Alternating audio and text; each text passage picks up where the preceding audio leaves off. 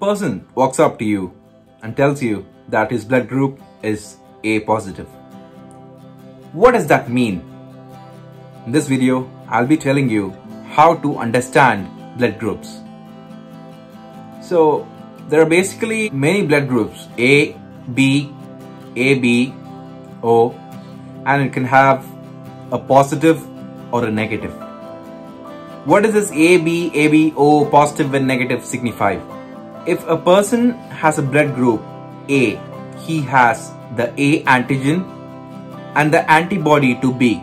Firstly, what is an antigen and what is an antibody? A foreign substance is known as an antigen, and the response the body produces and creates a counter substance to it, which is known as the antibody. A person with A blood group has the A antigen and the B antibody. A person with B blood group has B antigen and A antibody. A person with AB blood group has both the A antigen and the B antigen and has no antibodies.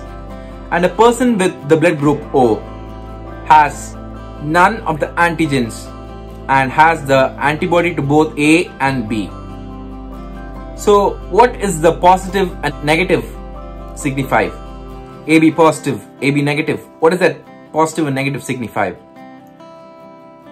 Positive and negative is known as RH positive or RH negative.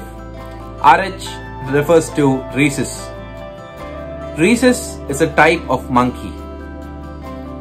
It was found that a protein that was found in the blood of humans is also found in the blood of the Rhesus monkey. So if a person had the Rhesus monkey's protein in him, he was termed as RH positive. And if he was not having the Rhesus protein, he was termed RH negative. You would have heard people tell you that my blood group is an universal donor. My blood group is an universal acceptor. What does that mean? A person with a blood group of O, to be specific, O negative, is known as a universal donor because he does not have any antigens. He does not have the antigen A, he does not have the antigen B, or he even does not have the RH antigen. So you can safely give this blood to anybody. You could give the O negative blood to A positive, A negative, B positive, B negative, AB positive, AB negative, and also to O positive and O negative. And AB positive is known as the universal acceptor.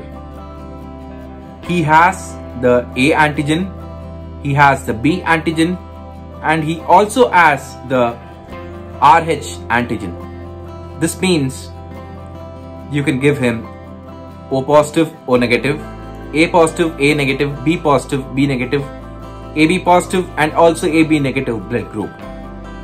But for other blood groups such as A positive, B positive, you can give only that specific blood group and O negative. So before transfusing blood, you perform a test known as agglutination test, which is based on the principle of antigen-antibody reaction to confirm the blood group. That's it, guys. I think you would have got an idea about classification of blood groups and how blood transfusion is carried on and all. If you like my videos, do subscribe Nixapian. This is Vishi signing off.